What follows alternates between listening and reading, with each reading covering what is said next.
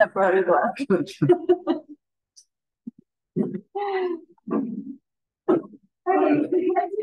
Workout from today. That was just a learning lab. We decided to give you an assignment, we as in me.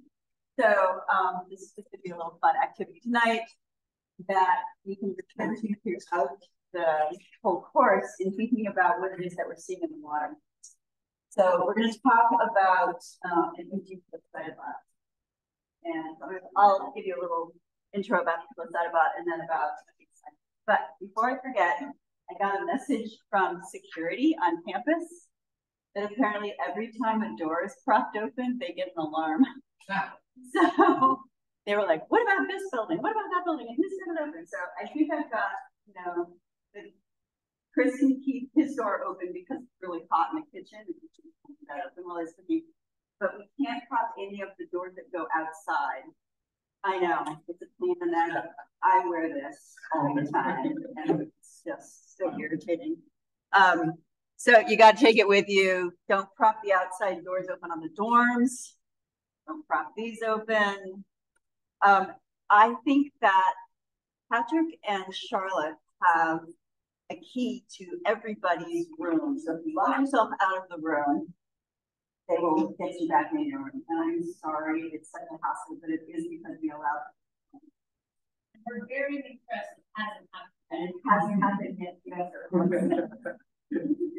So, and we can't prop the outside doors open in that building either. But I told them that we needed to leave the lab the whole way forward.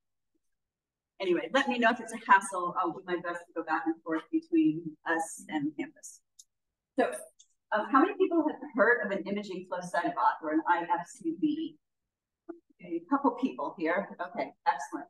I happen to have one down in the lab here, so we're going to be looking at it. So I'm going to tell you that Ivana is going to give you a really much more informative lecture about phytoplankton and in fact. Oh, Sasha, you gave it to Sasha. Okay, Sasha. Sasha will be the. But if you want to know anything about phytoplankton, Ivana, your go-to gal. So phytoplankton is from the Greek, phyton meaning plant, and planktos meaning wanderer or drifter. And so what that means is, of course, that phytoplankton are small and they can't fight their way across the current the way a fish can. They're photosynthetic. So they absorb light with pigments and they use that light. And that means that they're going to have really, really distinct and unique absorption properties. So optically, it's the pigments that make them really super interesting. So they are at the whim of currents. But I would just note that some phytoplankton can regulate their depth, either by changing their buoyancy, or some have flagella that they can swim. And in fact, right now I'm involved in a study at a bay that's like a little bit beyond this bay where the water gets really stratified. And we're seeing dinoflagellates migrate up during the day to photosynthesize and down at night to get nutrients. But the waters down deep are very acidic, so they don't spend a ton of time down there. So we're looking at how they're regulating their ability to get nutrients, but not be in too acidic of water. And so we're comparing two sites. So anyway, they're photosynthetic, but they move around. So it would kind of be like if the tree was like, well, I don't like this area. Marches over here and goes somewhere else. So these phytoplankton are amazing. Figure out where they want to be. They are single cell, but they can form chains.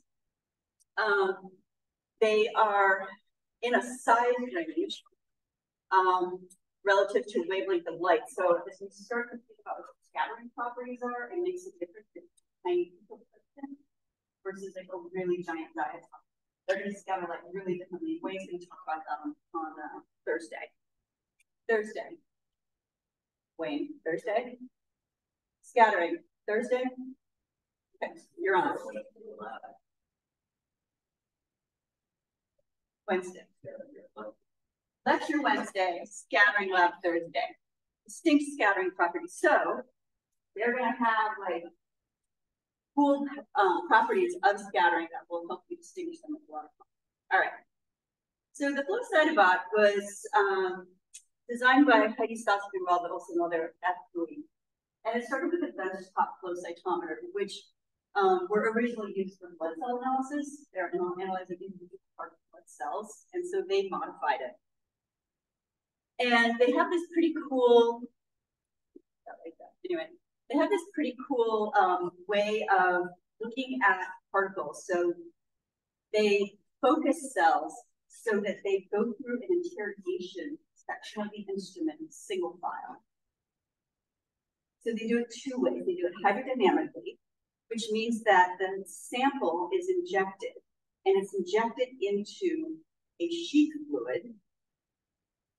So it's like in the core of sheath fluid. And so that fluid is flowing very quickly, and it tends to line cells up one after the other.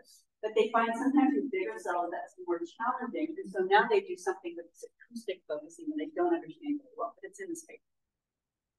And so these cells are lined up individually, going through this optical interrogation area.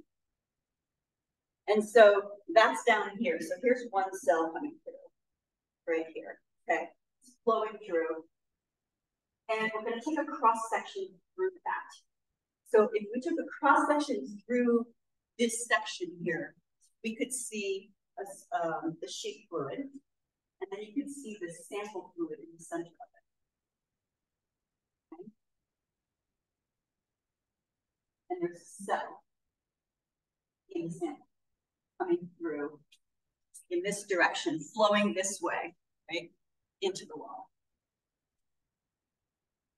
And so then they have a bunch of detectors sitting around. So there might be a detector here, here, and maybe around the back. So looking at it through the cross section, you can see the detectors around that cross section. Is everyone seeing that orientation of that there?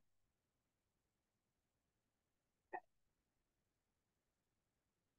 So they shine a laser beam on that sample, and the cell will interact with that laser beam. Part of it will be scattered forward. And honestly,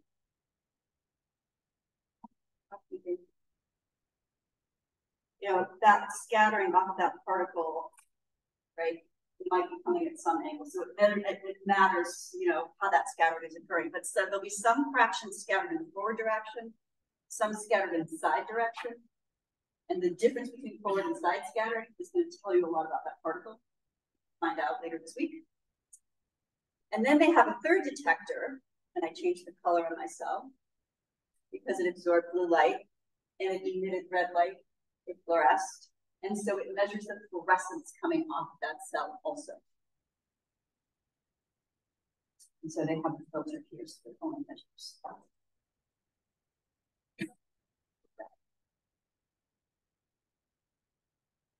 So that is basically a standard flow cytometer that they've modified for phytoplankton.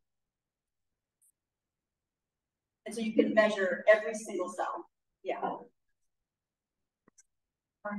Fluorescence detectors on this one.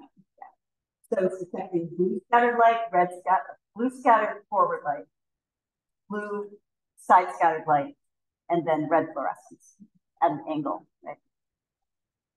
And sometimes they have two fluorescence sensors. So one could be orange and one could be red. So you could look at chlorophyll fluorescence or phytoerythric fluorescence. All right, so they took that and designed it so that you could put it in a can and put it in the ocean, right? So that was one of the very early in situ flow cytometers or flow CytoBots. And so they, you know, they had optimized the phytoplankton, not blood cells, made it submersible and suction. So then the next step in its development was to use the signal that they're measuring, either fluorescence or scattering, to trigger a camera. So every cell that goes through, you can detect it either by its scattering or its fluorescence, and it will trigger a camera to capture a picture. So it's a flash length a little bit downstream. There's a flash lamp that will shine on that on that particular cell that will go to the camera and they will collect an image. So you can trigger it on scattering, which means you'll get every particle. If you have a lot of particles in the water, detritus or fecal pellets and junk, you get an image of each one of them. So say if you're interested in carbon, you might want to do that because there's carbon and detritus. If you're interested in phytoplankton, you have a trigger on fluorescence. So you would only see those particles that absorb blue light and emit red light. You might still get some fecal pellets because if they still have chlorophyll in them, they'll still fluorescing poo, right? You can have a whole thesis on fluorescing poo. So then you capture, now you have an image of every particle or every cell. What are you going to do with it? It's a lot of data, right? So they're collecting up there, they're injecting about 5 ml sample. They're seeing most of the particles in that. You can actually calculate the volume. There's a little bit less than 5 mils per pound. 4 mils and a half particles. You've got an image of every single particle. You've got an image of every single phytoplankton. You're going to go through and manually look at all. No, you're going to develop a classifier. Okay. So here's some of the images. So for those of you who are phytoplankton enthusiasts, in an eye, they're gorgeous. You can see the chloroplasts. So anyway, you'll get to see all of these. And Stereonophis, that's my favorite one. It's like a little chain of shovels. Right? This is still getting ready to divide. I think this is left of cylinders. Rhizosselenia. So here's the tossers. You can see all of its spines. I mean, it sounds like the flow in the sheet fluid. It sounds like it's really hard to know. These diatoms come through and their structures are not broken. We think of their fragile silica structure. So it's pretty impressive. So what they used to do is for each one of these images, well, they still do this. They have the original image, and then they start going through a series of, phase congruency. So you can see this outlines of all the features. Then they look for edge.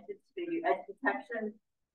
They do a blob image where they can sort of look at the darker parts, and then do some cool analysis. And then you can also combine this with, its fluorescence properties and its scattering properties.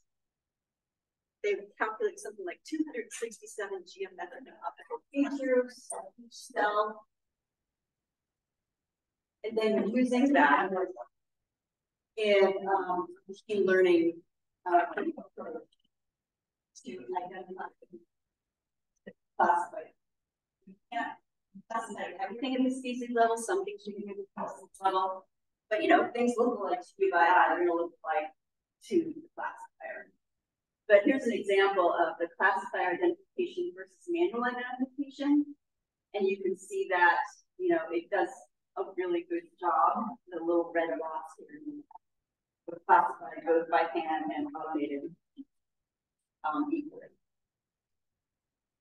So since then, they now use a convoluted neural network approach.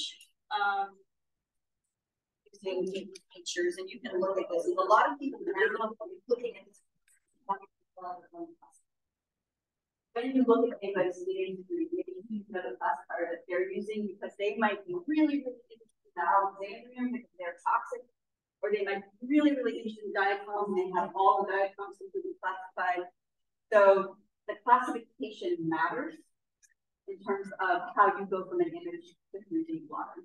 So just make sure you're very clear on who developed a classifier and which one you're doing for the data.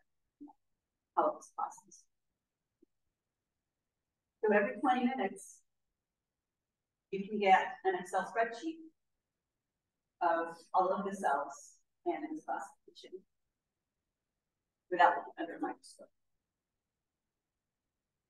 All right, so the data are all shared on a dashboard. This is mine So you can see the dot where mine is located. This happens to be, I don't know why this is so funky, it looks really nice on my screen. This happens to be from 2023. This is January 11th. So that's just the image that I pulled off. I have a whole time series from when I first got it. I did a lot of work in the lab, and then it just got deployed. The gaps are often when I have it in the field on chip. But there's a lot of data, and the amount, this is essentially the number of images that it sees, so it gives you a little bit of a sense of what the file volume is. So that's a bloom, that's a bloom, that's a bloom. These are the images, first page. So the first page of phytoplankton, this one has 7 pages, so there's 7 pages associated with one sample. So let's look at, okay. So let's pick off this one. If you click on it on the website, it'll show you the image. It gives you a scale bar.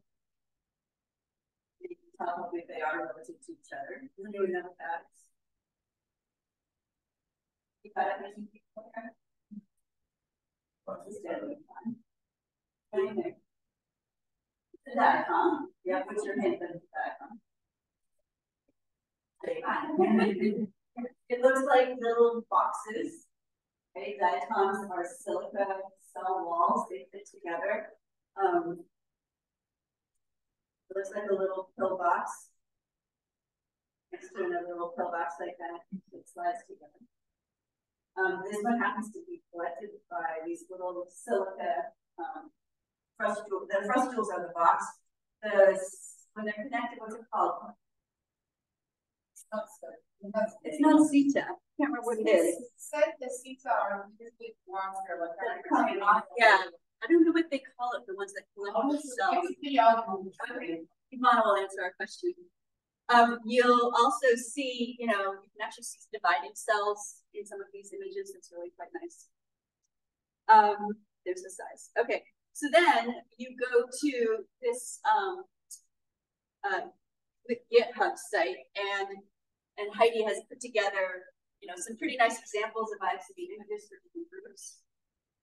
So these are ciliates, they're grazers. And so I pulled up the part that was diatoms, which is right here. You click on that, and I went through and I looked and I was like, hey, now, looks like that one. Looks like a Thalassiocera. So I guessed it, it's a Thalassiocera. I have to know what Thalassiocera look like. But you can just kind of take a glance and look through all of them, see which one it looks like to you. Then you can check out the automated classification. So if you go back to the web page, there's going to be something called AutoClass here. You can click on it. It's just an Excel spreadsheet for that sample. I opened it up in Excel, and what you get is the image number, which gives you, if you look at this, it's like the date, year, month, day, and then a T, hour, minute, second. And then the underbar is the number, the image number. So this sample is like 3,500, at least, different images. So I looked at this number, so I knew what to look for. And I found it right here. Right, that's 3,469. Across the top are all the species that it can classify, or taxonomic groups, not species, but taxonomic groups. And the values that you see here are probabilities that that image is that classification. And you see the numbers are really small, except when they're not. This one is no doubt Thalassiocera. Right? But you can, what's interesting is to look at this automated classification and think about why are there a couple of groups that it seems to be associated with? And then you go and you look at this group, you're like, oh, because they look the same, right? And so if you can't do it under a microscope, this isn't magic, right? It's kind of as good as you are. It looks like this shape. It has this like optical density. It's a phytoplankton. What it might be this diatom. So anyway, using the probabilities helps you, establish some uncertainty in your classification. All right. There's a lot of small stuff too. I showed you the front page of all the pretty big diatoms and big dinoflagellates. The couple of pages in, they're getting smaller and smaller. And so, I happen to know that little thing that tapered at one, I think it looks like a little sperm, but anyway, it's a cryptomonad. And this long thin thing I've identified, I know that is a penny diatom. It looks like a flying saucer that's blurry. Definitely a penny diatom. But they're small, right? So here's your challenge. We're going to break you into 6 groups. And so I think so the group should have 3, 1 group of 4. Each group is going to get the 7 pages of images for one sample. And I should have said June. We were going into July today. So December through June, you're each going to get a month, 1 day in a month. And you're going to cut out the different phytoplankton for your sample and group them into like-looking classes. Okay, so if I went back to this page, you might say, well, that one looks like that one, looks like that one, and that one. And so you're going to put all those into a pot. And you'll figure out who it is. I think it's leptocoelicus. It'll be like, well, here's a bunch with spines and spines. I'm going to put all those together. Definitely, I'll be able to identify if I see another one of those. This one looks like, oh, here's that and that. Okay. So you're just going to put them together. Okay? You're doing the classification by hand. So you appreciate this. A lot of work on it. And then you're going to make histograms. And so I have a histogram of pasted values, which are sort of like biovolume, because the bigger cells have bigger images, the smaller cells have smaller images. And you're going to make sure that you're all looking at the same groups. You all have the same values on your histogram. So these are the specifics. We'll go through that in a second. But essentially, you're going to have a sticky, giant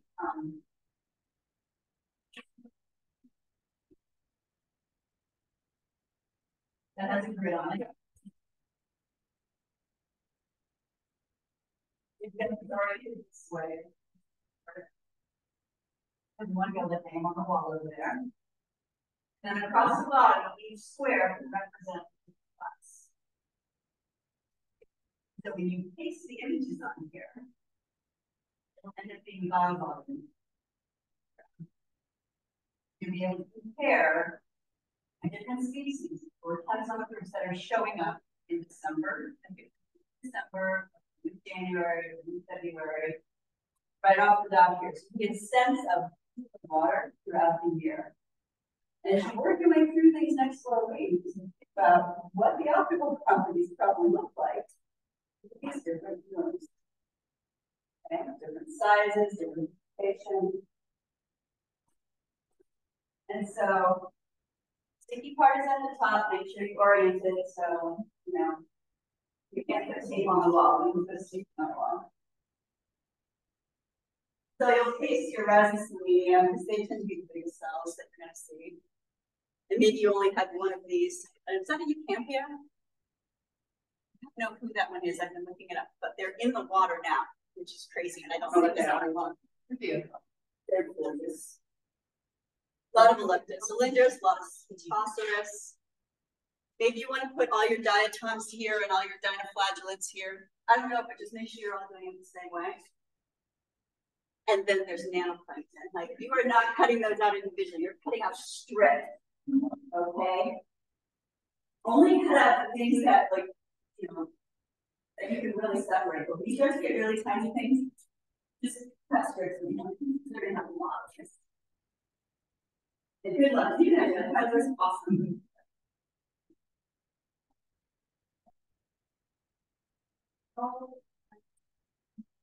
You would do that when computer programming. You're not, that's just for you to check. Like, I don't know what this is. I'm gonna figure out what image number it is. I'm just gonna see what it classifies as. If you're interested, but you don't have to do that. Okay.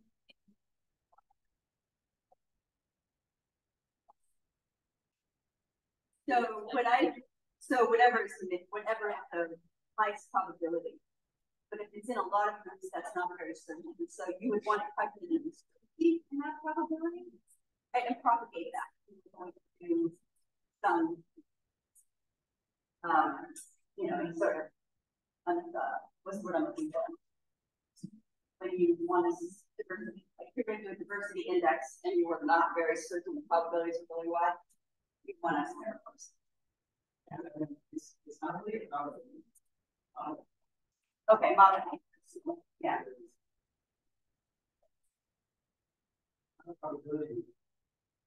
Yeah. Absolutely. Yeah, this probability will give you some other more confidence. Yeah, it's not as confident as a probability. All right, so I'm going to leave this up here, this part, kind of help you think about how to do it. And so you might have a sample, like you might have lepton cylinders in your sample and you might not, but you still need to have a space for lepton cylinder and you just don't have anything there. So you're gonna have to agree a little bit once you figure out who your groups are. Wander around and look at everybody else's cutouts and be like, well, how what order we in? Right? And then when you hang them from December to July on that back wall, you'll be able to see who had which bloom had the most biomass. Was it nanoplankton? Was it, you know, Thalassia styra, whatever it was, and it'll just kind of give you a sense of diversity of plankton. And a better appreciation for why there's so much variability in optical properties, right?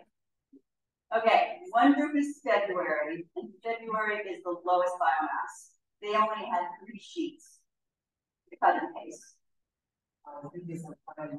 So they need to go and help other people. Okay, because some groups have 9, some people have 7. I try to make it really deep, but it's hard to waste much time. So what you've got are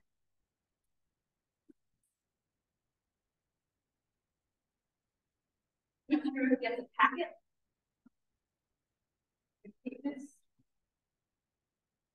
Okay. Each group gets a sticky note. Again, that up. I have 12 pairs of scissors I bought out of Staples, so this is it. I'm not to share. I recommend using the paste, but if you happen to be doing nanoplankton, because it's also just fun. I've got a bunch of dry markers, and if you want to draw axes, but the might be better to just like right here and move the names across the bottom. I feel like there's way too many taxonomic groups that you want to separate. That's your assignment. Learn some things about it. Okay. Don't get hung up on little things, right? Like literally, we're trying to see if it's big stuff, if it's small stuff, if it's systemic plasmids. Yeah. I did have one student cut every single one out. And classified by hand. I was like, wow, hold on. We have a lot more work to do this next month. Generalities, right? Yeah. I just have a question about the IFCB. Yeah. What size of tank is it? So it can detect, I mean, it could, you can't see a 2 micron particle, but it's a dot, right? You can't classify it. Really, beneath, unless it's penny, you can't classify it beneath about 8 microns. And then there's 3 filters on it. So you will see the features